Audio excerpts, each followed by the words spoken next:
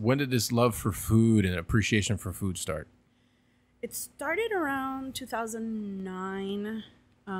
We are, my husband and I are parents to 2 special needs kids, and we quickly realized that there's a stat, 80% of marriages of parents of special needs kids end up in divorce. Wow. It's very, very stressful. Sure. And so we started at some point prioritizing date night. Sure. And just that time away, whether it's travel, and we are blessed that we're able to find babysitting, stuff like that.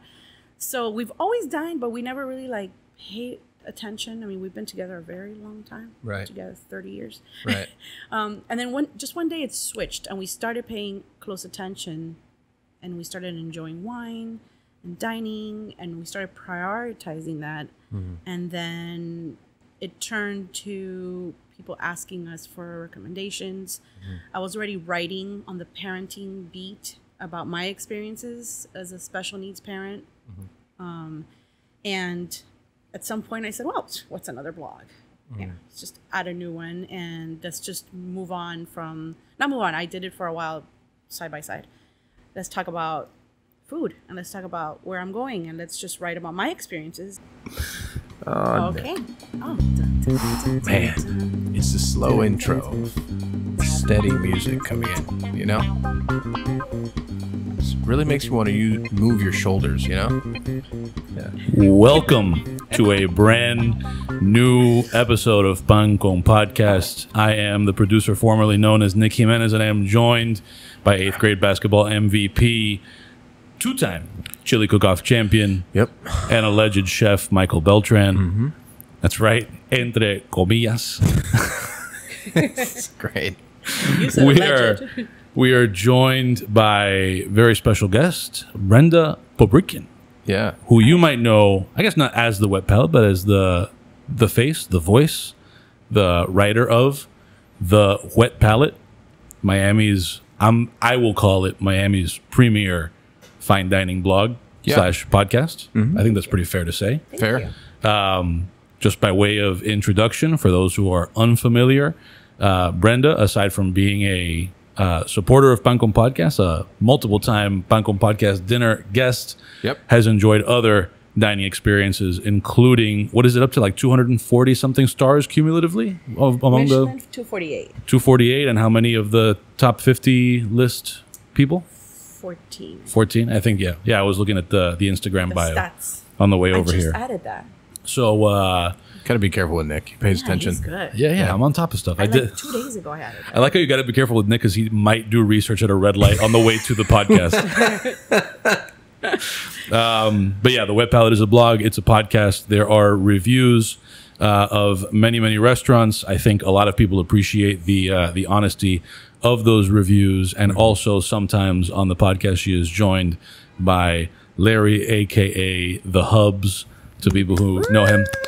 Peanut Gallery today. Yeah, he's the Peanut Gallery today. So, and he is the producer slash wine guy. He's the chief wine correspondent Also over at the Whet Palette. Very real perspective on things. Right. Yeah, he brings the heat. Yeah. So just to give people a little bit of an idea, I listened to we're recording this November 15th. I listened to the episode that you published earlier today.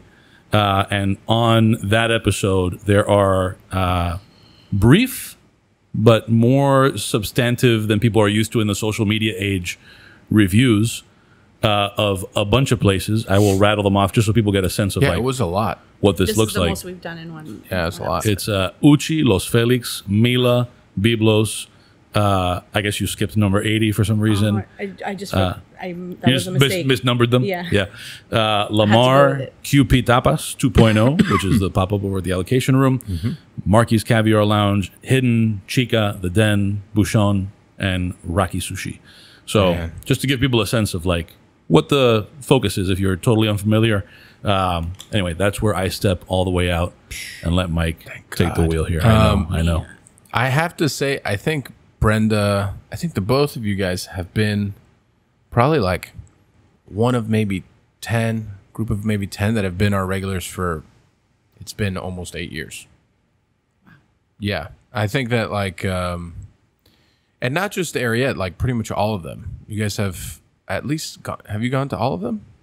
I haven't done Eva yet. Well, it's new. Right. I mean, it's like 2 weeks old, so that doesn't count. But you know, the appreciation for myself and my staff is intense. Just so you guys both know that we both appreciate like how much, not only how much you guys frequent, but like your very real kind of like take on things.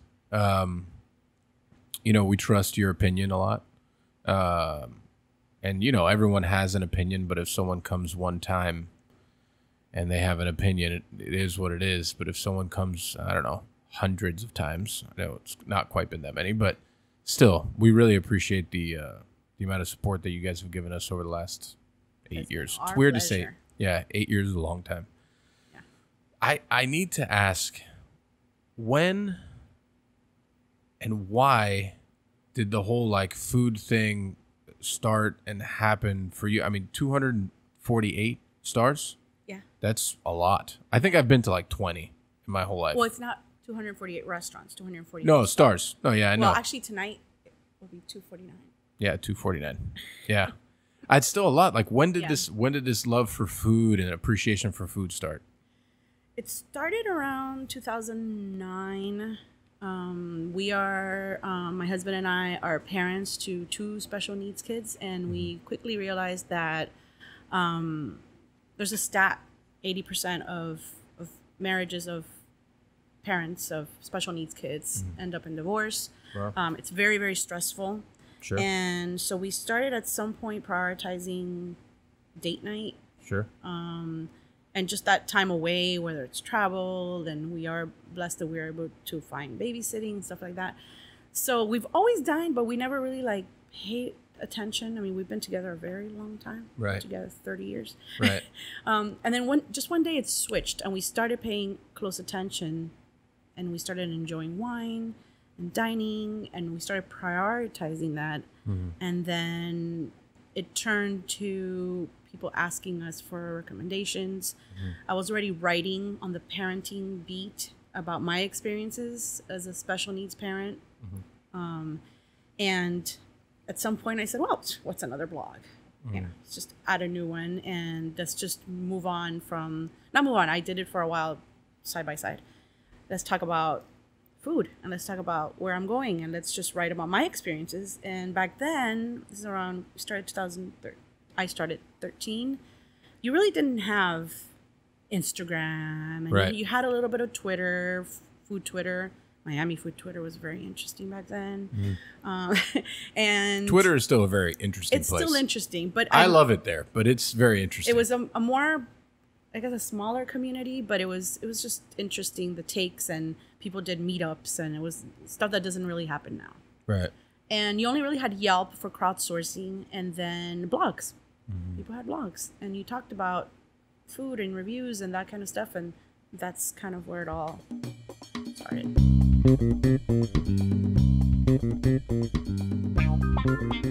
This episode of Pan Con Podcast is brought to you by Perla Specialty Roasters.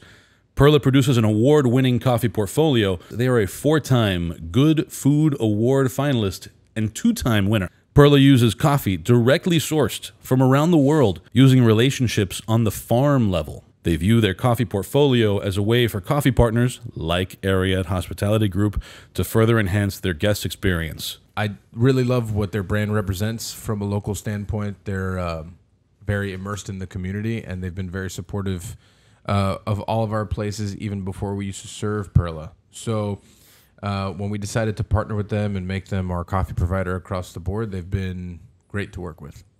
And with such intention placed on the food and bar program, shouldn't your restaurant have the same attention to detail? Their espresso fino blend was specifically designed to pair great with milk, making it amazing for latte or cortadito. Perla's biggest competition is the large, soulless, multinational roasting operations. You like that, soulless? It's so good. It's like the final boss. You have to beat the soulless, the big multinational fucking Folgers monster or something. Roasting operations. It's like a Maxwell House thing walking up to you. It's good. They can also solve equipment needs with sales, leasing, and service operations available at their disposal. With lightning-fast order fulfillment, orders roast and ship the same day. Sometimes Chug's Diner gets its order the same day the coffee was roasted. I can 100% say that that's actually happened more than once. From a customer service standpoint, they're pretty incredible to work with for sure. With initial and ongoing staff training to make sure that their coffee is tasting on point. Yeah, I think there's 2 points there that are incredibly true just because I've lived them. It's like when it comes to equipment issues, how willing they are to help us in the maintenance standpoint of equipment, because coffee equipment, unless you have years and years of knowledge, you have no idea how to even start. And then the ongoing staff training, it's something that they talk about with us several times, whether they want to come in and do training us on how to make the coffee or just education on the coffee. They've been really great. To get all of your coffee situation on point, drinkperla.com. That's drinkperla.com, drinkperla.com, to get your coffee situation on point and move away from those soulless operations. Maxwell House, big boss. Okay.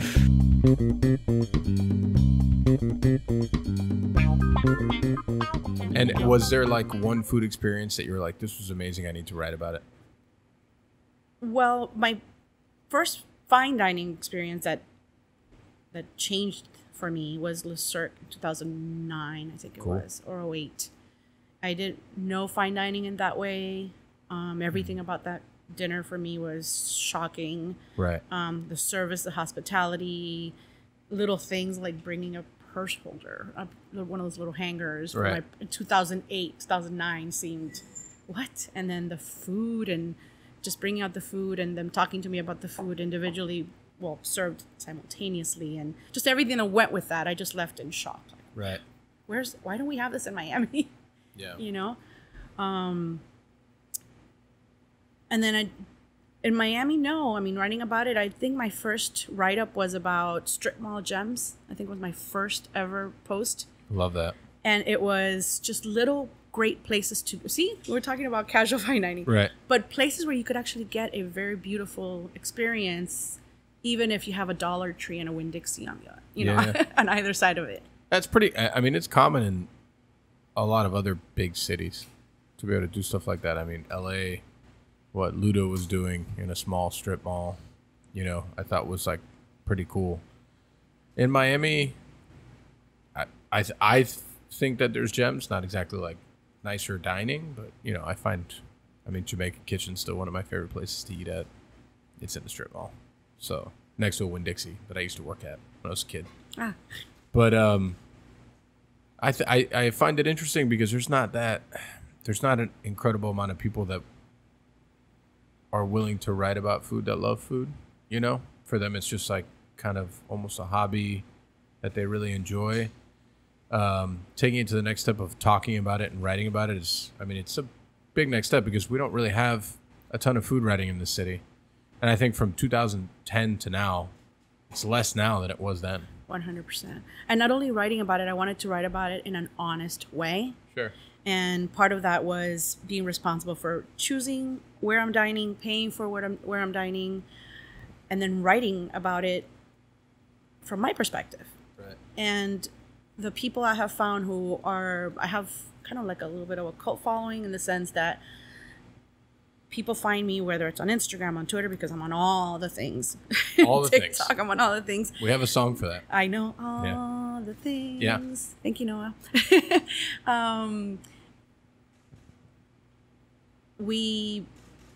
I wanted to be honest about it, and I can only do that if I am responsible for paying for it, choosing it. I'm the one photographing it. I do whatever I want. So people that align with me are people that find my page and they find that a lot of either my recommendations or they're similar to theirs, and they kind of stick around. Sure. And there's like a whole, fast forward to today, like Instagram, for example, I have a whole group of people that I'm friends with that have now turned into real life friends just because we connect with food. We've connected over food, and we have the same likes and dislikes, sure. etc.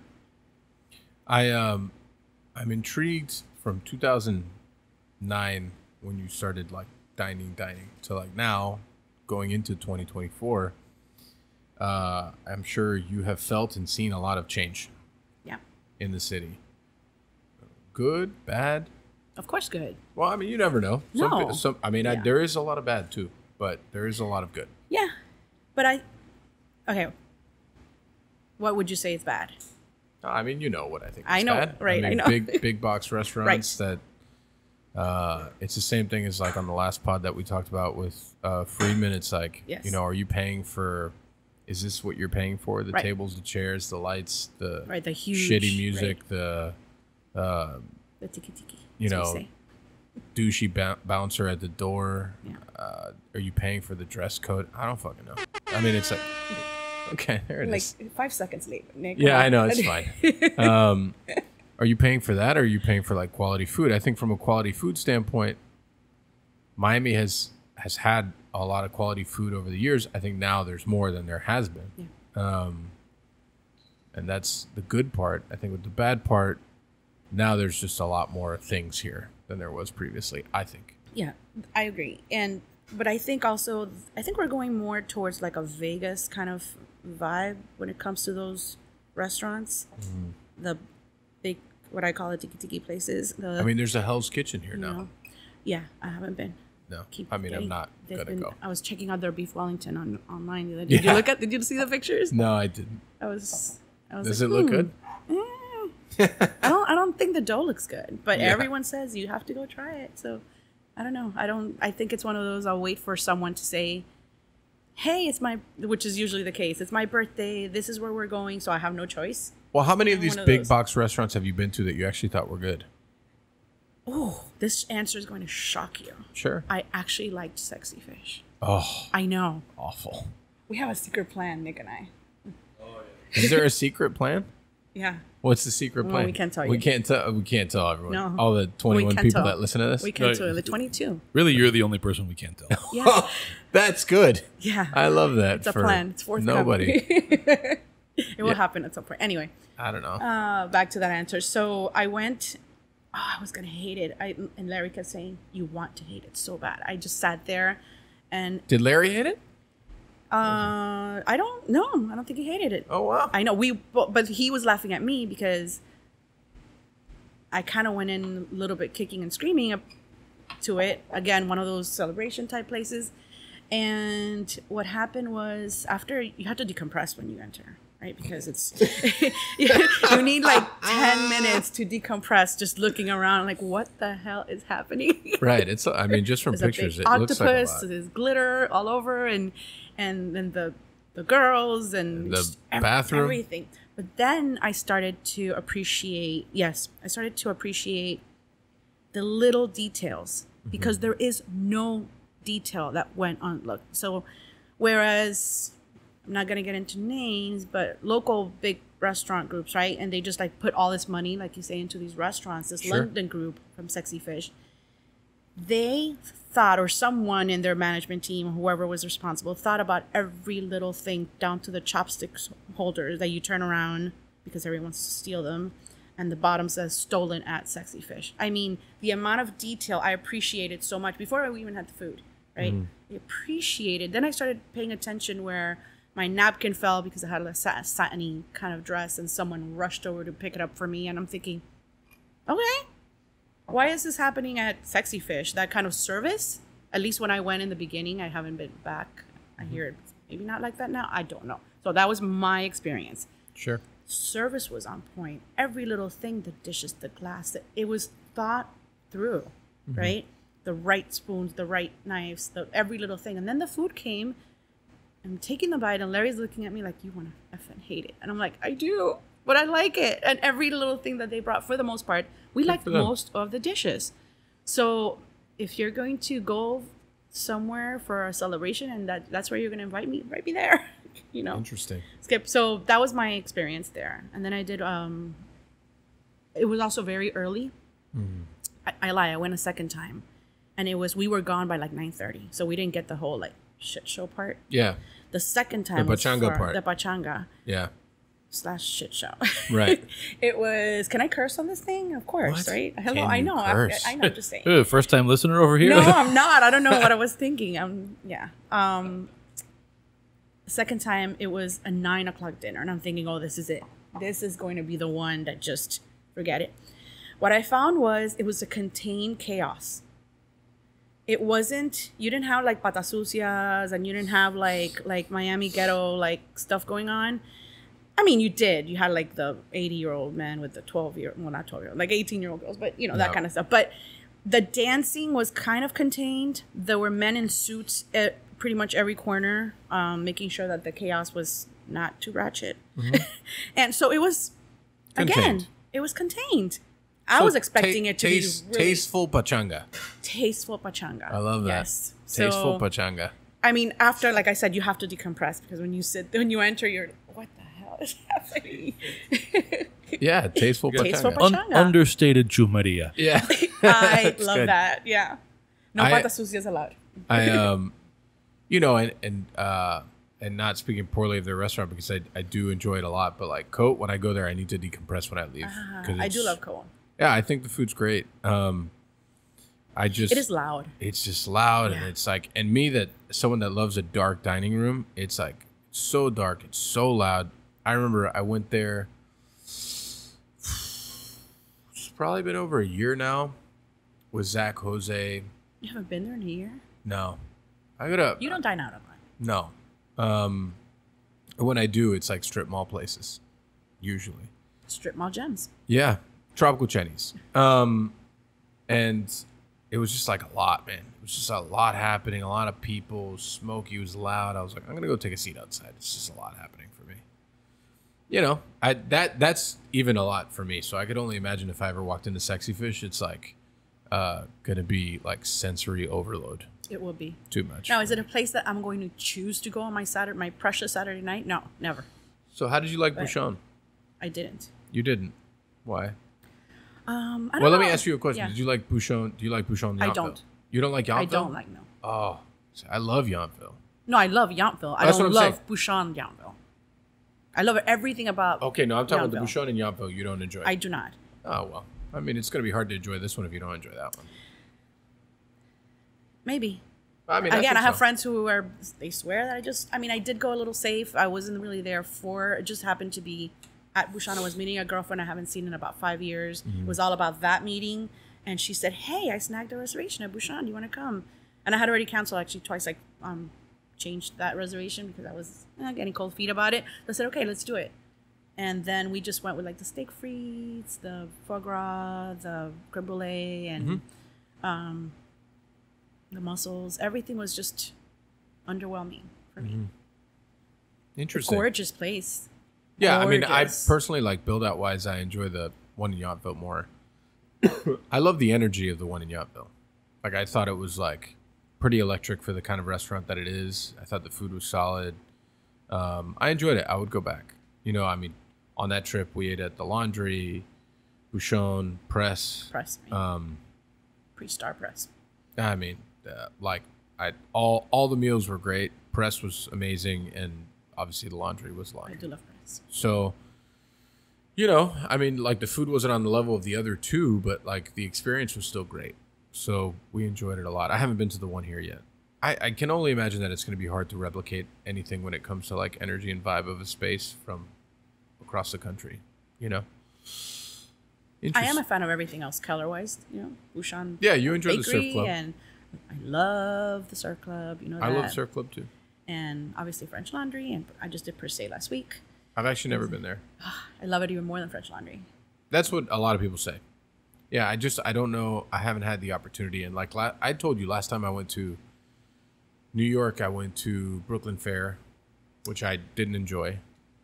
Yes. I didn't enjoy. I know, and they didn't have the duck the day you went, unfortunately. You I know, mean, it's look- gone. You know, that whole thing's gone. So the restaurant is gone. So the restaurant's there, but Chef Cesar is no longer there. Right, I know He's he's not. opening his own place, and they brought back 2 chefs that used to work there. Mm-hmm. And they're trying to like do the thing. They're never going to get back to 3 stars. They're never. I don't think so either. And you know what? The first thing they did was on Friends and Family Night. They invited this influencer / Instagram personality guy. Cool. And I'm thinking, you know who would have never done that? Cesar. Would Yeah, have never I'm done sure that. he wouldn't have. Yeah. And that right there tells you everything you need to know about the management going in as far as, trying to get that back. Well, it's a like, sad. who I does mean, that? it doesn't matter if I didn't enjoy it. A lot of people have enjoyed it, and a lot of people love it. From your experience, what you told me was completely. First of all, the doc wasn't even there. Which is Yeah, the I whole mean, reason I wanted it's you to also go. just like I told you. Like when I eat, I don't really drink, and as soon as that happened, they were just totally turned off, and like that's not a good representation of hospitality or service in my mind. Yeah, that's kind of weird. So like, was the food solid? Like, yeah, it was solid. But like, I would go to Francie 100 times over going back there, and pay a fraction of the price. So it's like, I also think Francie's an exceptional restaurant, in my opinion. Because I went to them like 2 days apart from each other, so that's why it's like the easy comparison for me. Yeah, that's such an interesting story. So, speaking on the star stuff, so I remember we're two. It's not a year and a half removed, a year and 8 months, whatever, from the first. Last summer. Yeah, last summer. I mean, talk about a time, and like the build up leading up to that, because like you write a lot about stars and Michelin. At that point, we had spoken about this like several times in the year previous. For years. Yeah, I mean, I think in the year previous to them, like actually announcing that they were going to come to Miami, we had talked about it a lot. And, I told you my personal feelings were like, of course, this is something that we want. And this is something that we believe that we want to be a part of. We didn't know if it was going to happen. You were dead set that was going to happen. Mm-hmm. Pretty sure. Yes, I broke the news. Yeah. You did break the news. You did break the news before all the other publications. But you were there on June 9th. Yes. Yeah. It was pretty amazing. It was incredible. The first time. The first time. The first time. The second time, not so amazing. No. The first time, I mean, it was still amazing to continue to retain, but just the experience wasn't the same. That experience was just small, right? Which I wanted it to be bigger. Were you talking about the first one? Or The first one. I wanted it to be bigger, going in, going back. Like, why is this so small? Why are we in a tent in the middle of a nice hotel? We're at the Ritz. Why aren't we in a bank, in one of the event rooms? And right. Looking back, though, it was just right. It was perfect. It was pretty perfect. And the camaraderie and the emotions, the nerves. Yeah. Yeah, they were bad. I was super hammered. Know. I had drank so much. I had drank from like 11 o'clock to when that thing started, and then drank more after. The anxiety was like painstaking. It was awful, but it was great. It was also like a great day. Something I didn't know as much as I've always written about. I started writing about Miami's potential in 2014. Mm-hmm. And something, for whatever reason, escaped me until Ariette, is that they go in alphabetical order. I love that. For me, I loved it. Right. Yeah. So they're talking and talking and talking, and now and soon we're going to tell you who the stars are. And they're just, oh my God, just get on with it. Just talk. Just say who it is. Then there's like this weird, I felt it was like this 10-second silence in the room, and everyone's just staring at the screen, and it's like, Ariette. And the proof is if you watch my raw video, which I still think I still have that on my Instagram. It's so annoying. What? The video, because all I'm doing is screaming. I'm going, oh my Yeah. God, just screaming. But it was the emotions of like, and it was the first one, Ariette, and it was like, oh. Yeah. And then you didn't show up for like 8 minutes. Well, I mean, I was in the back. I know. Yeah, I didn't even know there was chairs. I wouldn't have sat in a chair though. But like, it was like, I was in the far back, and actually Philip Franklin Lee has a video of when that happened. It was incredible. It was a wild feeling. It was a roller coaster of a day, roller coaster of a month, to be honest. From personal struggles and like the staff, my team was like that. I've never seen them quite so stressed. They're way less stressed now. But like back then they were like, it was high level stress. And, like that kind of the team that we spread out around the company, they were all in one kitchen. and they were doing such an amazing job. So it was great for them to like gain that kind of recognition because they definitely deserved it. It almost feels like that day was fake, like it wasn't real.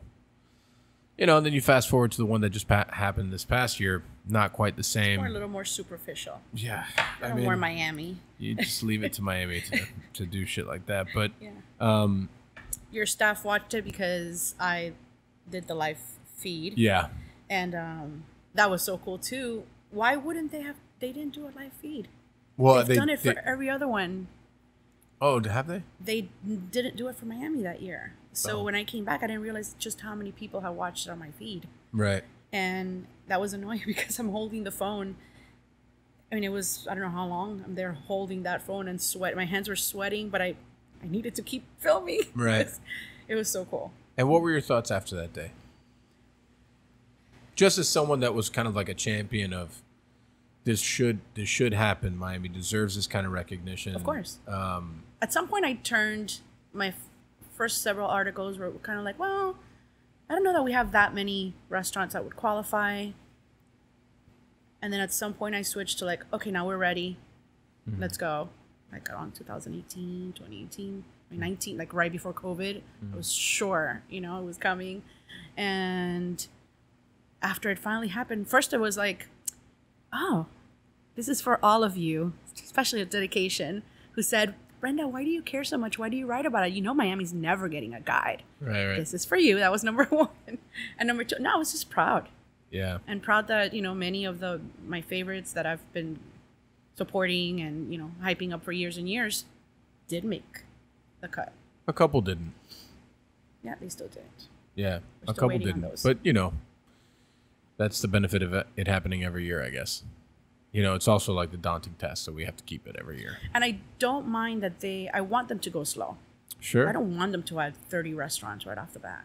Right, which, they should. It's a big state, but also like density-wise, restaurant-wise, when you compare Orlando, Tampa to Miami, it's like, there's much more stuff here than there is there. Tampa had a good showing this last year, right? I thought Orlando did pretty well also.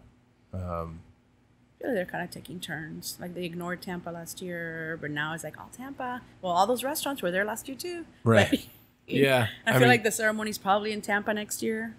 I would guess. Because again, you did. Everyone's paying, right? So Miami, right. Orlando, Tampa. Right. This makes sense. It kind of makes sense to me. Just what do you say to the Michelin naysayers? I don't care.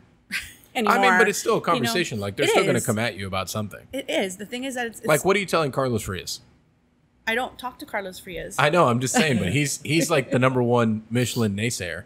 Yeah. Thankfully, he doesn't have that job anymore, and he's relieved of his pain of having to talk about it. What do I say to someone like that? It's kind of like, it's here. When he heard about it, I think he was one of the ones that said it was the stupidest thing he had ever heard or something like that. Like that the rumor that the guide was coming, and then look at that. Mm-hmm. It's here. So to me is, and if we're going to go there, as an editor, I want someone to talk about tacos and I want someone to talk about fine dining. I want someone to, if you're going to lead a newspaper, whoever that is, goes for the entire city, talk about it all. Mm-hmm. It's your job. Yeah. Right? You don't feel comfortable with that. So then let's just, when it comes to fine dining, let's just crap on it. Sure. No, let's go all in. Well, people love to shit on fine dining, but I think, but it's not going anywhere. Every year there's an article. Oh, this is the end of fine dining. 20 years later, we're still waiting for the end of fine dining. I think dining is changing. It is changing. But I do think that the space that fine dining lives within is not going to go anywhere anytime soon. If it does go anywhere at all, there's always going to be a group. Try and find people. Reservations at any of those places. Right. I just think that in reality, it's one of those things that there's always going to be a group of people that wants to dine like that. It's not for everybody, and that's okay. And it doesn't have to be. What I would always say to like the Michelin naysayers, like, why? First of all, the fact that the state did something good for hospitality for once, and like drew attention and marketing dollars and just like something that puts us in the world view, why would you be mad at that? Let me remove myself emotionally about the fact that you're talking shit about something that we've been working for a long time. Just as like a simple business owner, why would you speak poorly of that? Why does it make sense to say that this shit doesn't matter? Because it does matter. You know, like if we want to be taken serious as a tourist destination in general, I mean, dining needs to be on point. Like why a lot of people love to go to New York. What do they love to do in New York? They love to eat. From everything, from like small places to big places. Doesn't matter. They love to do that. So, I mean, in my mind, it only made all the sense in the world. Like, Florida wants to be on the map as a tourist destination all the time for more things than just Disney World, you know, or just beautiful beaches. It needs to be much more than that. And dining is a serious component of what drives people to go anywhere. I know, I mean, whenever I go anywhere, it's usually 100% revolving around dining, but that's just because that's who I am. Same. But other people are like that. Same. So, I don't know, the Michelin naysayer thing has always been I won't say a point of contention. I always find it pretty interesting because it's like, who are you mad at? Thank you. Yeah. Jump in with a version of that question, because one of the things that I find like really compelling about the Whet Palette is that you don't come from food. Right. Right. So I guess it's a two-part question. Like, over that time that you've been doing this, how has your perception or understanding of fine dining changed? And then also, what have you learned about like how to get people to care? Right? Because that's really ultimately the damage that it does when there are people in those positions who don't care themselves, is that then you lose somebody there helping other people understand why it matters. So what have you learned about like what connects with people? Because I imagine that you can connect with people being not only from an outsider to the food world, right? But also like very Miami. Like you're not some transplant who showed up. You're like, you know, yeah, Cuban. You're a Miami Dolphins cheer alum. Like it's hard to get more Miami than Brenda. Grew up in Hialeah, exactly. Like, but for that reason, I think that you probably have a lot more insight than most people into like what it is that makes it click in people's heads of like why it should matter to them, even if they're not doing it all the time. Here's the thing that drives me insane. It's just not having an open mind, right? So a lot of the statements, you know, even like just going on like Twitter or whatever, I kind of refuse to call it X. It's still Twitter to me. It's just going on, and that's kind of like crowdsourcing, right? Like you see like people's opinion. A lot of the blanket statements that are made they stem from ignorance, right? So they haven't, people that have not experienced it. And I'm not saying ignorance like in a condescending way. I'm just saying if you haven't experienced it, like I always say, if you're going to have an opinion, try it before you have an opinion about it, right? And sometimes I even scold myself, you know, I'm talk about something, I'm like, well, but I haven't really tried it, so I don't know, right? So I think I have a whole army of friends who were never into fine dining until my husband and I. And we were going on a trip and we said, well, do you mind if we put this restaurant in the rotation? And they all had an open mind and they all went with it. And now they're all going to French Laundry, sending me pictures without me. Like, hey, what happened? That's great. So, but they haven't, and listen, I don't dine like this all the time. You know, we eat plenty of whatever. This is a topic I wanted to get into later. Yeah, we eat everything. It's just that like we talked about a little earlier, on our Friday and Saturday night dates, this is where we choose to go so that we can have a nice bottle of wine and do fine dining. So to go back to your question, I want people to have an open mind. First of all, no one's saying it's for everybody, right? But you don't have to shit on it just because you have never experienced it. Try it once, have an opinion, try it maybe again, different places, see the whole thing. Learn about the ingredients and why maybe that place is. I go into a whole deep dive. You heard my episode today about uni, right? Yeah. So find out why is it uni? Why is it expensive? Where does it come from? How is it graded? Like just little things. Just learn about it, and then you might see the experience is different. Oh, those bites. I'm gonna have to go get a burger after. No, you're not. You're having 24 of those bites plus supplements plus wine. Like there's no way. We've never once gone to get a burger after. Has there been some that we're okay satisfied, not full? Yeah. But do you have to be like full, like gross full after every dinner? Like you just have and it's more than that with fine dining. It's the entire experience, which going into, I do my annual, as you know, Palette Awards. Mm-hmm. My criteria for that is the entire experience. It's not a restaurant. I always say it's not, oh, it's a dive and you could get the best, but you can go and get the best whatever there. Or, oh, the owners are so great. Yeah, the food's okay, but we just want to go support because the owners are so great. My awards are about everything, right? The vibe and the experience, the service. Obviously, the food is number one. Mm-hmm. And a lot of those, for the most part, tend to be fine dining spots because they can provide everything, the whole experience. So that to me is what fine dining is. Just a random side question. Do you think Michelin takes service into account? Unofficially, yes. Right. The official statement is they don't. Right. But I am calling BS on that. Yeah, I think that I would have to say that I think they do also. Yeah. So like, what are the goals for you in this, like, I guess, like personal journey of, like, you know, food and being vocal about food? Like, what are some of your goals that you see for the Whet Palette in the next 5 years? Now that I've reached 10 years, I'm kind of at a crossroads where to go with it. Clearly, I love the writing part of it, but I could get a lot more done with my podcast.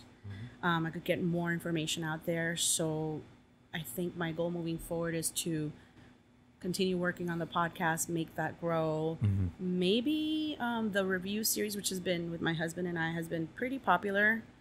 Yeah, I mean, he's pretty entertaining. You think I'm honest? He's beyond honest. And so maybe turn that into maybe a series, some kind of cool. TV, web, or web. What I'm not sure. Maybe further develop that. Mm-hmm. Maybe tape those episodes. I don't currently record my episodes like you guys do in video.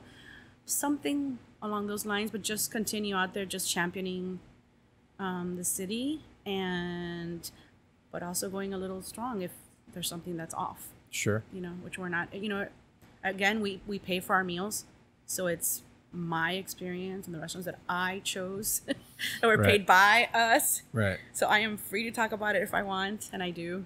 Are there other blogs that you find similar? So blogs have kind of gone extinct. Yeah. You know, for sure. Locally, not really. Yeah, I mean, I not think for what I follow. I think the only other two blogs really are David Rosendorf and. Oh, of course, yeah. Anything he says, I follow. You're right. I mean, that one, yes, yeah. He's a badass. He was just a previous guest on a Palette podcast. He's great. Yes, you're right. I forgot that. Yes. Yeah, he's great. And in a different dynamic, but still very much out there, is Burger Beast, of for course. Sure. I mean, of course. And that's the other angle, right? Don't get mad at me for not writing about burgers, right? No one gets mad at Burger Beast for not writing about caviar. So, why am I getting shit for not writing about a burger? I would love to see Burger Beast writing about caviar. I actually would love that. That would be great. But you know what I mean? So it's kind of a little bit of a double standard. Oh, she only does fine dining. And your point is, then don't follow me. It's really easy. Unfollow, right? Yeah. And I mean, you know, people. He does what he does very well. He does what he does very well. We actually have we have a thing. I told him I love my burger at L'Oreal. Uh-huh. So he said, "Oh, I haven't tried that." So I said, "Okay, so we need." Oh man, he would hate that burger. He would? I think so. We talked about it. So he said he would go try it if I go try. Oh, he's gonna kill me now. I don't remember the name. It was. Is it his pop-up? Is it a no? It's either a Burger King or I think McDonald's. But he wants to take me to. He wants to take me to the original. Okay, don't kill me. I have to look at our notes or whatever he said. It was but the original, which I'm thinking it's in a shady neighborhood. Yeah. And I was like, I'm not scared. Let's do it. How fun would that be? So that we've been talking about that. So doing a whole day where we do that and then we do L'Oreal's. Oh man. A little Burger Beast. Very into this. Yeah. Collaboration. I'm stressed. He's gonna hate that burger. Why? Because I was going on and on about it online. It's still. I think it's delicious. But it's awesome. Yeah, it is. Suppose they said it's a fork and knife burger, and I'm here like, what? Yeah. Eating it with my hands. Actually, the other burger we do is also really good. It's not on that menu though. But Barry's Burger that we serve at the cigar bar next door. Oh, okay. It's also really good. Just more like traditional burger vibe. That would be more his speed. That one I feel like is much more his speed. I mean, it's fucking delicious. He said it looked good. It does look good. I mean, it is good. It's Okay. like, But he was willing to try it though. yeah, no, I'm down. I'm down. But yeah, yeah. Stressed, Him but and down. Food for Thought. You're right. Those are I do follow. I don't really know any other ones, to be honest. I just tend to follow the restaurant beat, the actual chefs, and that's kind of like I get all my intel, And then I do have a group of like-minded individuals on Do you follow Instagram that Do you pay attention to any actual publications? here no. No. Why? Most of them are just comped invites. Even some that I'm friends with, I'll message later and say, "Hey, oh my God, you went here? I'm trying to try it." They're like, "Skip it." Oh, yeah. But then That's adorable. right. So then I kind of, especially like I said, the ones that I'm friends with. So I get the real answer. But I also understand better now that I think we've turned the corner in that kind of media dines where accounts, especially the ones that have been around longer, are actually now just, it's so easy. All you need to do is put partnership with, collaboration with, just a little snippet of, and then the diners for you to watch, read, and make up their own opinion, right? But now they know that this was a collaboration or a partnership with whatever, Sexy Fish or whoever it was. Maybe it's just because I don't really pay attention, but I feel like I've seen less. Maybe it's just me. Just more of this pay-to-play stuff. But I also You've seen less of it? Yeah, but I also don't pay a ton of You're attention. probably paying less attention. Okay. Could I, to follow up on what you were saying about people that you're friends with at publication? I don't know how broadly we're talking about publications. If that includes I don't know. Not publications. I'm talking like Network news and stuff like that, or no. Okay. The ones that post first of all, we don't really have our publications, and that's in Right. comillas. Right. Is basically just press releases that say this Okay. restaurant will have 200 seats. It will have a brunch 2 Okay. months after they open. Yeah, It they're will just have- regurgitating so press we really, releases. we have very, very few follow-up articles written Right. about what was the experience like. Of Because course. on a Friday night, you want to know, hey, how is this? And I could imagine as a diner, you're like scrolling, like, what is this experience like? Other than this restaurant will, blah blah blah. So without we don't have any of that. So to answer Yeah. your question, it's just what I'm talking about is accounts that have like 30, 40, 50,000 followers. Okay. And they're just doing the food porn thing. Yeah. And they do the whole, The cheese pull. here's what you need to know. I went to this. So more like omakase, and this is- influencer, microblogger, kind of stuff. type of stuff. This is how this is So what it was like to dine here, In and those, then they just put it. in those conversations, obviously you don't have to give like a specific person example, but like when you say, "Oh, you went to such and such a place and you had good things to say," and they tell you to skip it. Right. Does it ever come up like, "Oh, well, then why are you telling people that it's great?" No, because I know what they're doing. I know they're getting paid. But that just doesn't come up in those conversations. Like No, you never hear them. it's I already always under- wonder, like, We've already had those conversations in the past. Okay. These So are what- people who I was friends with maybe before they went that route, Yeah. and then they chose to take on the jobs to go photograph, and Right. it's all good. And these people that I'm talking about do write partnership with. So again, the diner is Yeah, aware yeah. that it's a paid Right. collaboration, and so of course they're gonna say this omakase. Okay, so yeah, these are people who are saying it's paid. They're just saying it's paid, right? Yeah. Yeah. Have you seen like less pay for play stuff, or is it just me? I don't follow any of it, and I never That's did. probably because I don't follow any of it either. I also have a personal policy of I only follow people I actually know. He only started following me last year. Yeah, the minute we met in person, I followed him. Even though I've corresponded with him for like 7 years. I have a lot of hard lines that I take on these Weird. personal. I'm shocked that Nick has a lot of hard lines. I have to say, I actually told her when we met. I said, "Oh, hey, nice meeting you. First of all, Now I he can follow you on snubbed- Instagram." He snubbed me. We were at Ariat, Wow. and he walked by me, and I was like, No, "Hey!" snubbed. Like I'm all friendly. Hey, and Nick is famous, man. He gets stopped all the time. He's like, Yeah. I feel like I've heard your But I've voice already- before. It wasn't like, I know you for no. We've talked. But we had in- never in met. Depth. So then he comes. He was Here he taking comes, something to the explaining his car. We never position. met. It doesn't matter. So he comes back. He leaves because he was taking something to his car. He comes back. He goes, "Hey, no, yeah, I don't think we've ever met." So we shake hands like I'm just meeting him, and then he says, "Now I can follow you on Instagram." And I'm like, "What? What do you?" This is You what were happened. following So me on Instagram. I was setting up for a podcast in the Cave Are you area. shocked? No, I'm not shocked. I'm just, I was setting up for a podcast in the Cave area, Right. and I'm walking by with a bin like of 60 pounds of gear over my shoulder, and she shouts at me from her table, "Hey, I don't know, it's a crowded restaurant. Everybody's saying hey to somebody." So I go, and Mr. then VIP. but then I get to my car and I see the DM from you. Hey, you snubbed me, and then I thought, oh shit, and I That's right. ran It's gonna back come in, and out I on it. ran back into the restaurant because I would never just snub you. No, I'm sure I just heard noise and I thought it was other people in the my restaurant. talking was noise. how was the Michelin event in Chicago? New York, New York. the last week. Yeah. Oh, it was great.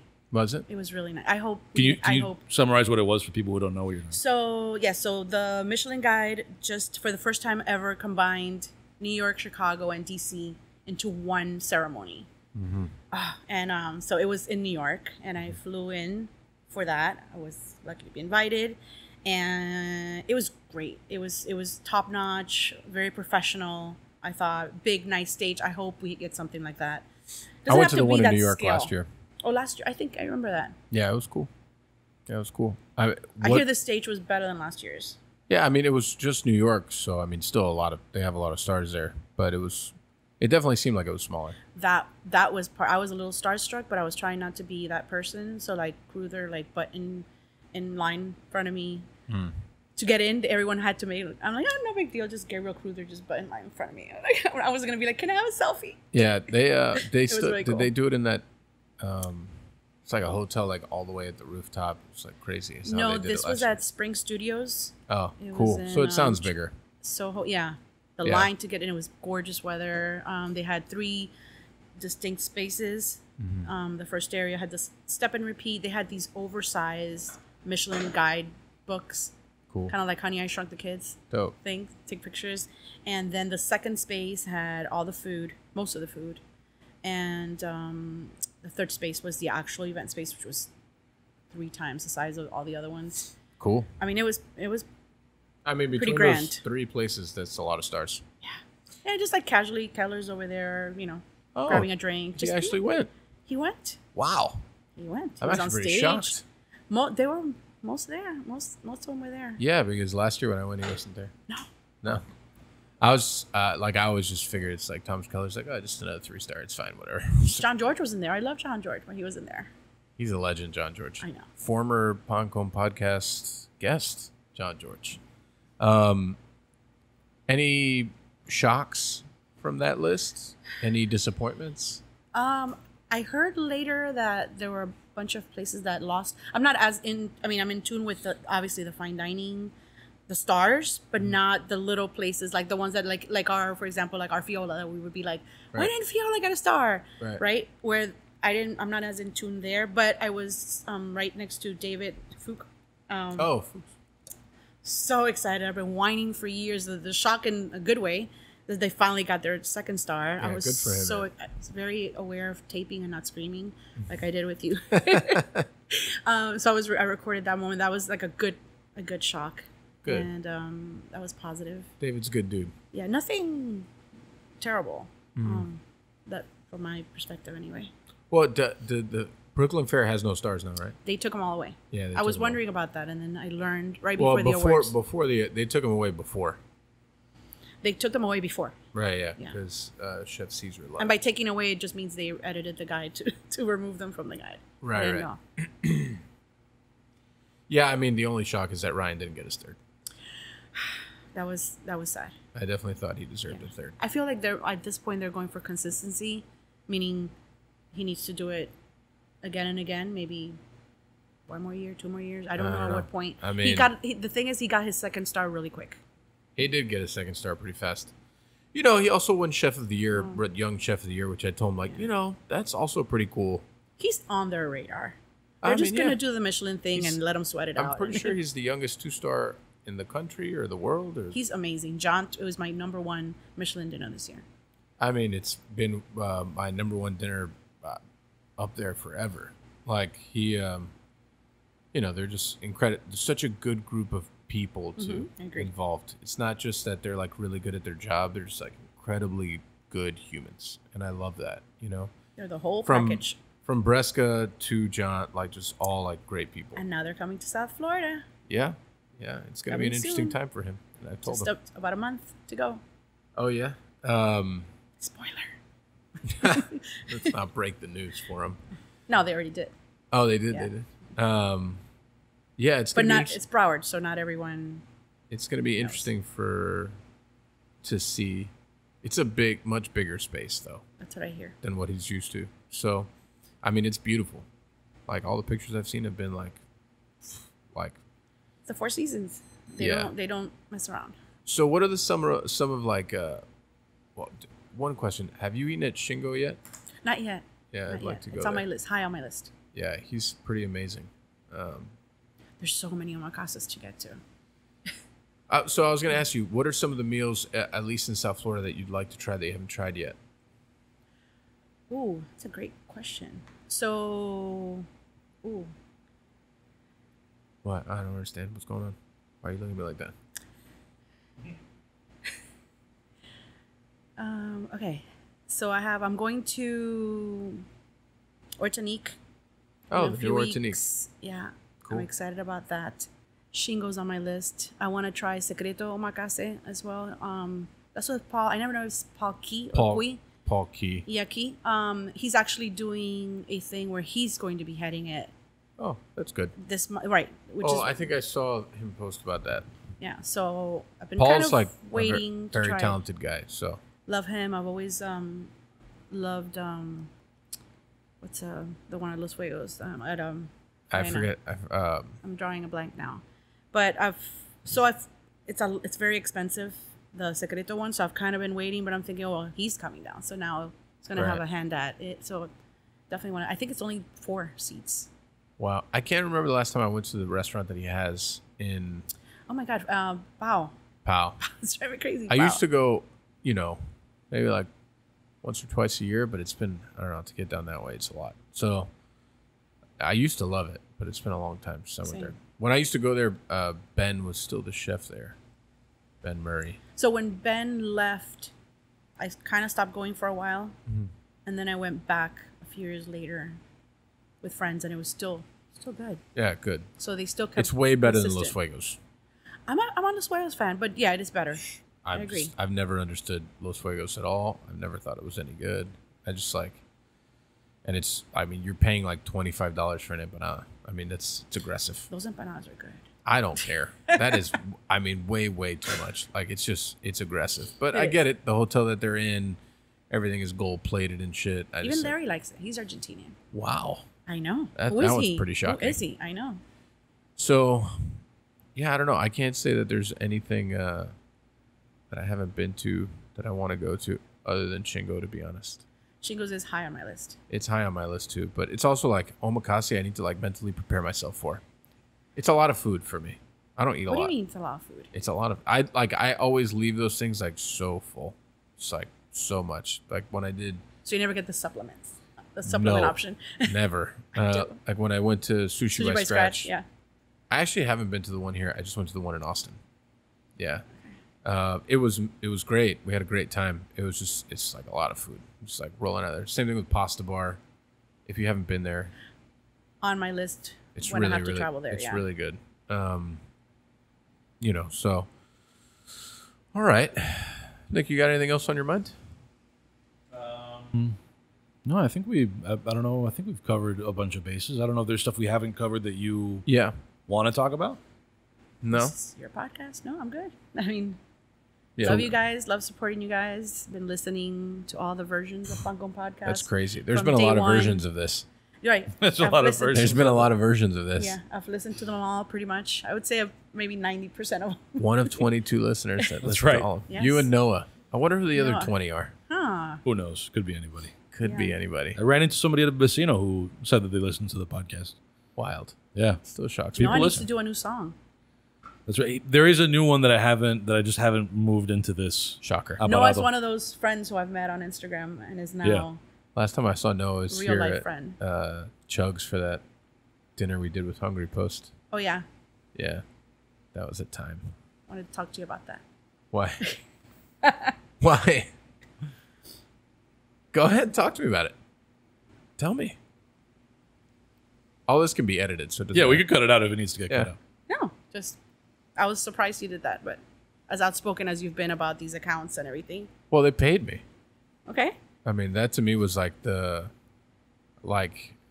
if you're gonna take my restaurant at dinner time and you're gonna put 50 people in it and pay us, then I'm okay with that. Okay. You know, and it's also an interesting combination because DoorDash is also our partner. Right, we noticed that because we were studying the situation, Noah and I. So DoorDash, because to remove Uber Eats from here and to put in DoorDash, that was also an intriguing opportunity too, which the person who actually got us with DoorDash is Zach, because he only uses DoorDash. So for them, they've hit this market super hard.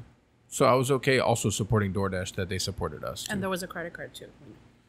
Which that one, that one really didn't affect me that much. Yeah. But it was really the fact that it was a DoorDash event and it was paid and they paid well. I was like, cool, I'm all about it.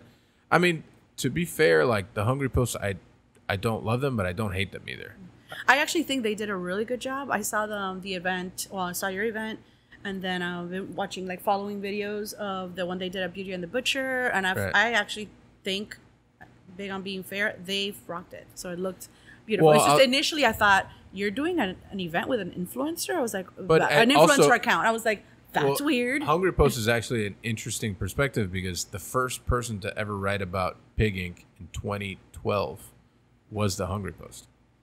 So I've known Andrea for, 10 years. And, it's also equally, there's a bunch of shit that they've asked me to do that I've been like, nah, I'm good. Super solid. But this one seemed like it's also, it depends on location, right? They wanted a Michelin-Starred place, and I was like, this would never happen at Ariat. No chance. Chugs can happen there, So, people in Chugs for dinner time, too, I'm all about that. So, it's you got to play it by ear, too. I also think that they have a pretty solid following. They do. As opposed to, No, they do. whatever, Mario from Hialeah or Kendall that just started his food account and that wants a free meal. Nah, I'm super good. No, obviously they do. So, I found it actually pretty beneficial. It also just varies from person to person, I think. And publication to publication. They've also sort of become. I haven't been aware of them long enough to know whether I would ever have put them in the influencer category. Right. But it's almost become more of a lifestyle brand. I think situation. where they seems and I don't know enough, but where they thrive is kind of like what you're saying, lifestyle and events. Right. Because the people that they had running the event, they did a very good job. I was actually super happy with how involved they were, the knowledge that they had, the information that they gave me, all that stuff I was pretty happy with. So, Seems like you chose a good one to do. I mean, out of all the ones that you could have done. This one. Well, I think they're also the only ones that had the internal fortitude to ask me to do an event like that. Because we don't get asked to do events a lot because I say no to all of them. It's there's not enough time in the day. Two, we have a super small staff when it comes to a leadership group. So to pull them away from places. But, you're doing it in a location. All that stuff is good. Just a funny conversation with Noah. It's was it? Hey, you want to go? Well, he sends me the link. He's like, you want to go to this? I'm like, no. I mean, besides that, it's not a novelty for me. I go to all these restaurants that they're doing these events all the time. Mm-hmm. I don't like collaborations anyway. I don't like pop-ups. I do end up at a lot of them. Yeah. But no, I'm not good. Yeah. I used. But then I looked closer and I felt they did a good job. I used that as an opportunity to the chef that we have here now. I like a lot, and that was his first opportunity to kind of take the lead. Because the last time we did an event here was with Stephanie. I was there. Yeah, Shocking. and it was great, and I loved it, and super happy to have created that relationship with her. I think she's an amazing. See, collaborations I make exceptions for. Yeah, I mean, she's an amazing chef and like a great human too. We've stayed friends. I just ate at Girl on the Goat actually in LA. Love it. It was, in LA. Yeah, it was great. Haven't done that one. Really, I've done really Chicago. enjoyed it. And I did everything for that. You know, but he wasn't the chef here yet. So he took over right after that, and I thought this was a good opportunity to like push him. Different type of food, different style of food, a little more finesse, you know, a different leadership style, like the way you have to lead your team. Chugs is all about consistency and like making it delicious every day and consistent every day. That's totally different. You're doing stuff totally out of like that you've never done before. So it was good. I thought he did really well. And, you know, obviously things that he would need to work on, but those are building blocks to be better for the next time, I thought. And it was a paid event, so it helped. Yeah. So, Now you're the influencer. yeah, I guess In so. collaboration with. Yeah, I guess so. I guess so. You got a podcast and everything. Yeah, I know. It's crazy. Do have a podcast. Fritanga Fridays, everybody. Oh, man. I saw that. Raga Chaga. That's right. Let's talk about Raga Chaga. Let's talk about Raga Chaga. This could be your next field trip when you're done doing burgers with Sef. Okay. You can Man. join us for Fritanga Fridays. I actually didn't love my food. I liked Nick's way more. Yeah, It I think was- you're right. It was all just a touch too salty. Mine. Yeah, mine too a little bit, but I didn't eat all your Yeah. food. I just had a bite. But that shit was really good. but I thought anyway, you guys were joking. I didn't realize you were really doing it. oh yeah. No, it's a real I was thing. like, they're not really That's doing so- that. It's a real thing. So so random. So What are we- Fritanga Fridays, every Friday we will be posting content from a different fritanga. These are for the uninitiated. These are the cafeteria-style Nicaraguan diners that are all over Miami. For me, it was a way to, number one, get more food in the feed. We don't really have a lot of food in the feed. Number two, do it on a Pan Con Podcast budget. And What's a budget? right. I have zero budget. Yeah. Well, I pretend.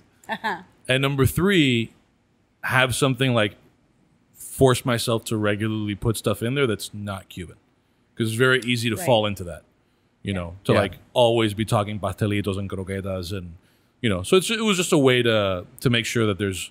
and then- Miami's more than right. So Yeah. that. Yeah. at some point we'll get tired of that category and we'll shift it up, but I want to do at least a handful We'll do of where you go to Fritanga Fridays. I think there might be one in Miami, La Hormiga de Oro. That's where I'll be. That was later actually this- where we were supposed to go, but then we went Yeah. somewhere that was a Okay. little bit That's, closer. yeah, that's for by work. my house. I live like right. I could walk. But there's one in Pines. Oh, there's we- another we- Amiga de Oro. Wow. We They have more than from- one I location. wonder if it's a copycat. Whoa. Or if it's like the same tiny. people. Yeah, this was pretty tiny Super too. dumpy. This is like in super a, dumpy. yeah, this is like in a warehouse. This one's not quite dumpy, but they renovated recently. We should so- just do takeout. no, I mean- no. You have to be at the fritanga. I gotta say, like Raga Chaca surprised me. It is definitely the cleanest fritanga in all of It's Miami. very clean. That was like the review that they have on their website. But then the question becomes like, for that kind of thing, like, do you prefer that? Like the experience of eating at ragachaca, which is very clean, versus yambo, which is terrifying. But that's part of the charm. yeah, I guess. And I there's a mean, time and a I would place. eat at both places. Yeah, for sure. You know, overall, man. I mean, I think I enjoyed it. I recommend Raga Chaca. Yeah. Chaka chaka. But I recommend ragachaca and yambo. Sounds like a Pitbull song. Yeah. Yeah. Well, I mean, you would know. You just went to the Pitbull concert. That's right. I went to see Ricky Martin Yeah, no. Trust me. I know. with a side of Pitbull and Enrique Iglesias. With Yeah. the Unfortunately. side of, For this side of. how'd that Never go? again. Why? Never What again. was the beef? I really dislike Enrique Iglesias. Sorry, guys, but not a fan. Why? And And then, Well, I mean, he made Pitbull sound good. That's how You bad know, it is. Mr. 305. Where's this one? Oh God! No! Would you why? tremble? Oh my God! I hope you get fined for that. I'm taking these damn headphones off. Would you laugh? This is abuse. No. Oh, yeah, this is good. This is Hey, people abuse. love this guy's music. They they were going crazy. I'm like, am I the only one noticing that he's not singing? Yeah. He's not singing. I followed your feed. I could tell that Oh my God. he definitely wasn't singing. He can't sing. He can't dance. It's all computerized. And then all he kept doing was egging the audience on. He Well, kept Ricky still looked like young Ricky. stop it, Nick. I'm gonna unfollow you on Instagram. All right, I think it's time for the wind down. Oh, here we go. Piss me off. All Oh, right. that I think Ready that for the one wind song down? he sang that song. I'm ready for the wind down. All right. Okay. This is where we do our wind down. We will start with parting recommendations. This is where we all recommend a thing or multiple things. It can be as many as you want. It could be a thing you read, a thing you ate, a place you went. Doesn't matter as long as it's not your own thing, because we will do shameless plugs down the road. So, Brenda, you can go first, or you can pass it off to give yourself a little time. Well, as a Pancom podcast fan, I'm ready. Oof, man, go for it. I want to recommend, actually, this is, I don't know if you've heard about it. It's called Fine Bread Podcast, another podcast. Oh, no. It's newish to me. It's been around for a year. Oh, nice. It's actually, so Fine Bread Miami. Oh, nice. It's two Miami guys who are servers. They're in the industry. And they've together combined, they have like, I don't know, 14, 15 years, whatever, working. So it's their perspective from the server side. Oh, God. So now I bring the diner side. You guys bring the restaurant What's it called side. again? It's called Fine Bread Miami. Okay. And they jokingly say pan de lujo. Yeah. But I don't always agree with everything they say. But it's just such a great raw content. Like, they are often very politically incorrect. But I love it because they're just saying whatever the hell they want. And it's a reminder as a diner of I've the seen these guys. person, the servers, you know, the people behind who's serving you, you know, and just to be aware and just remember that someone could be having a bad day. But Sure. But I mean, they poke so much fun, and I love it because they're just out there with their opinions, as I tend to be sometimes on I'm Instagram intrigued. stuff. It's fancy bread. Fancy bread. Fancy Miami. bread. Yeah. Yeah. Fancy bread. You have piqued my interest. Too. Yeah. So they talk. They don't often. So one of the things I told Larry I wanted to do is I want to find out where they work, or one of them, and I want to go and I want to do everything they said, noise them, Oh, I love this. like right off the bat, This is great. just to like good. film them and the reaction. Like they said, like when people Can I say get it, water with lemon and sugar on the side? they hit. Well, can I have a I don't even remember now. Yeah, things like that about being picky about the alcohol, sitting and moving your everything out from in front of you, which I've done, by the way. Oh, yeah? He's like, I took hours like getting this dining room together, and you come and you move everything out of the way, like having your phone on the table, taking excessive pictures, asking if there's salmon on the menu, and clearly there's no salmon on the menu, and then wanting to know why. Do you guys have any salmon in the back? Why don't you have any? And why don't you have any salmon? So I said I want to find out where they work, and I want to go in and I want to do fresh is the Bronzino? all those things. Yeah, Not. but they go all in. Cool. When people get mad about you didn't do anything for my birthday, you didn't even bring me a cake. Yeah, that's good. They're like, how old are you? 5? Why That's do you really need, good. Why do you? That's good.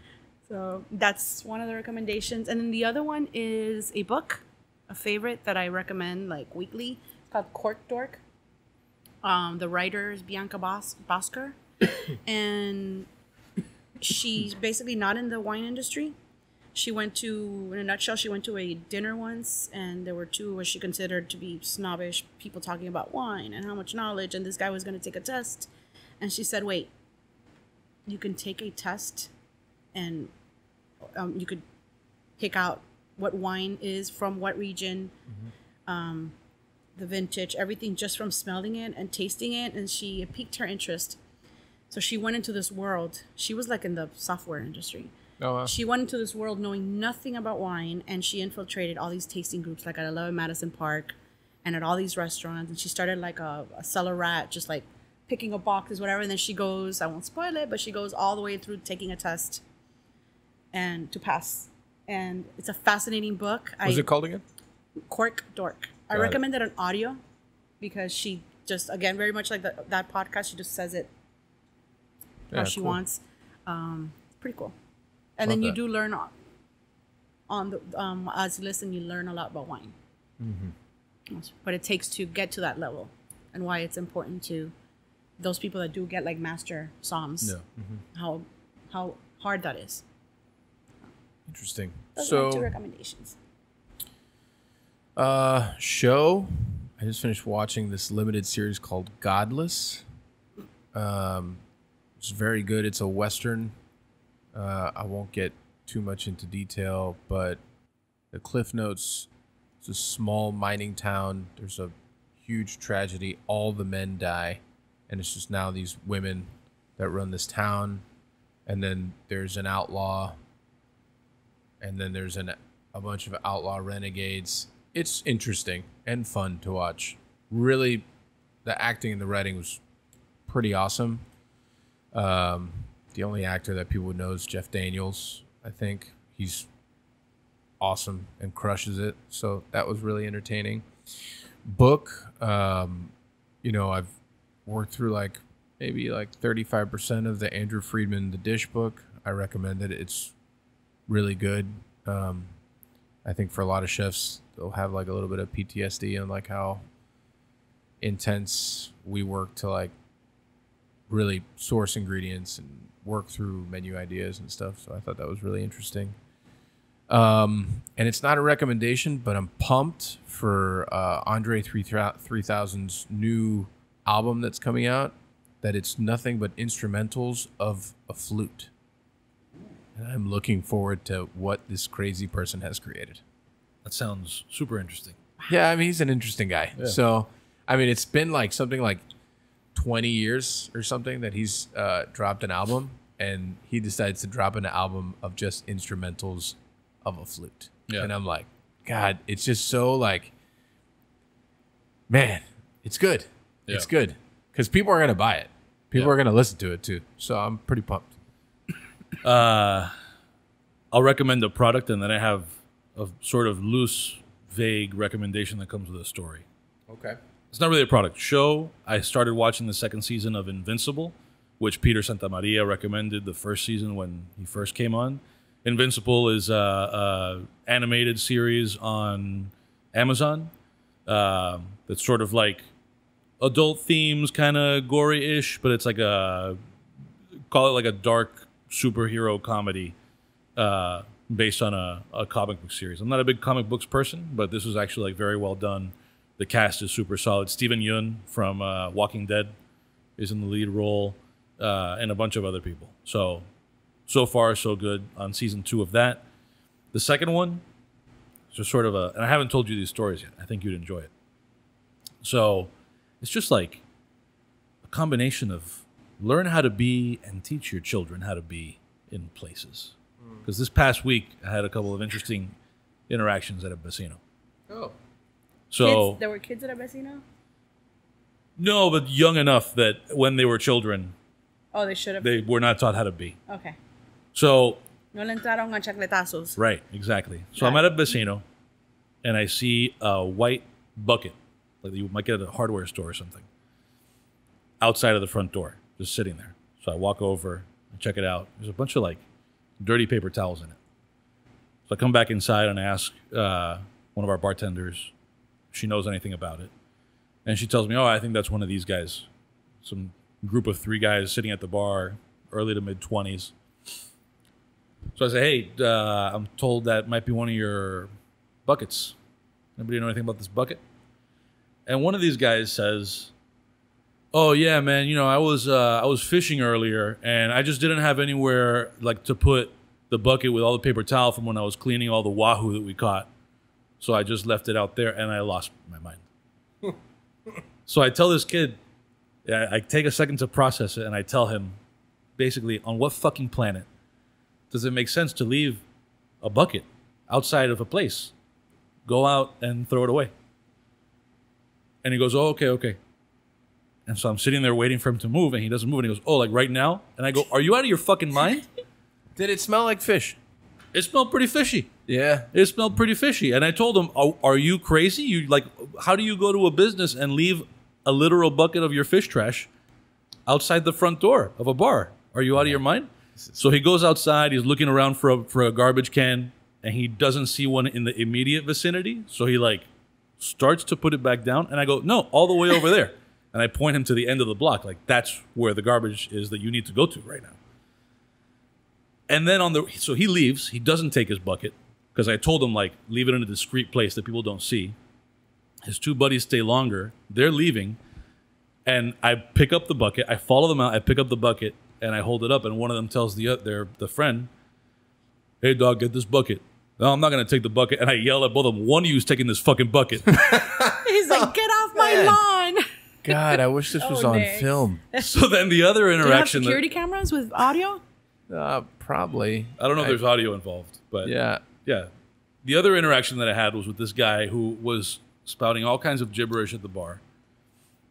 And actually gibberish about déjame hacerte una pregunta. You know, all this in Spanish. You know, when you're smoking a cigar and the cigar just explodes with flavor and it's flowering and this and that. Like, do you know, none of what he was saying made any sense. I'm attempting a conversation. It's going nowhere. I just kind of walk away at some point. Then he calls me over again. I have a cigar in my mouth. And he tells me, dame la mano para decirte algo. So I give him my hand like we're going to shake hands. He takes my right hand in his right hand.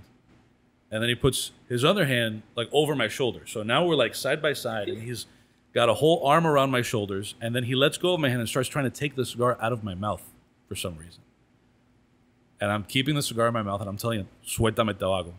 Suéltame. And I tell him 5 times, suéltame tabaco. And he goes, no, si no hay que llamar a la policía. And I told him, te prometo que esto lo vamos a resolver sin llamar a ningún policía. Oh, man, Nick, you had an intense weekend, man. I think he needs a break. And he backed up. But it's what is it? You can't just go around grabbing people's tabaquitos. Yeah, well, that sounds... yeah, in every sense of the word. But starting with a cigar. What are you doing? So all this is to say, there are too many people in the world who haven't been taught how to be.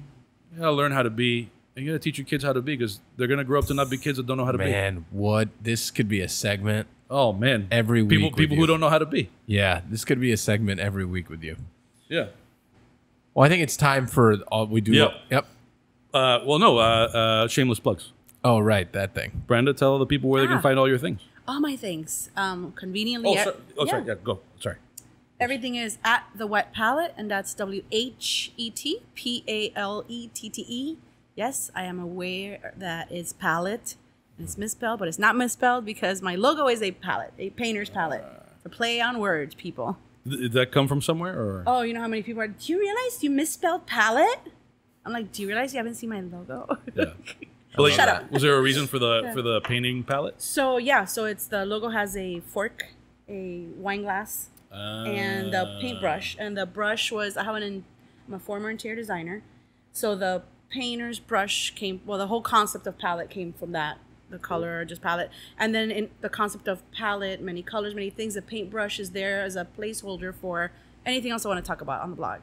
So travel, shows, it's not just the fork, food, wine, and whatever else. It's more it gives you openness to do whatever. Yes. So the whetpalette.com, it's the blog where I write occasionally, although I've been doing more podcast episodes lately, but I do have a rotating favorites list. So the answer to what are some of your favorite restaurants, that's there. And I update that monthly. And that's in alphabetical order. It's not ranked. It's just all sorts of places. It doesn't have to be fine dining. It's just my favorite places to dine. The list for my annual restaurants, my top restaurants of the year. And I also have a South Florida, very popular page, a South Florida Corkage page. And other tidbits and stuff. But everything's at the Whet Palette, Instagram, TikTok, Twitter. What else is there? Whatever else. There's YouTube. I'm on all of it. All the things. All the things. Mike? Literally. Go ahead. Hit it. All the things. I still got to recommend all my shit. I mean, we've done this 80 times already. All the things. All the things. Arietta Nave, Scapegoat and the Taurus, Chugs and the Gibson. All the things. All the things. At this point, just all the things. Big Ink Apparel, Scoops and Laurel, Miami against the world. All the things. All the things. Insert song. All the things. All the things. All the things. And finally, you can find Pan Con Podcast on all the social media things at Pan Con Podcast, like a podcast sandwich. Give us all your money at patreon.com/dademag, DADEMAG. And also subscribe. If you're not subscribed, if somehow you came across this and you're not subscribed, subscribe wherever you subscribe to things, on YouTube, on your podcast thing, all that stuff, so that you make sure you see new episodes as they come. Also, if you're not watching on YouTube, check it out on YouTube. You see facial expressions, you see an occasional Petey the dog. There's all kinds of interesting stuff happening. Yep, the real all-star here. Yeah. And with that, you want to do a lightning round or? No, I can't. I have Okay, to go cool. pack. So with that, no lightning round today. Thank you very much, Brenda, for joining us, coming all the way from the Whet Palette land. I know, it's far. Yeah. Yeah. Long drive. Really It's far. appreciate it. And that's it. Until next time. Thank you Peace. for having me. Yes. Exit music. You did it. We did it. Thank you. Ah. Let's go pack. I have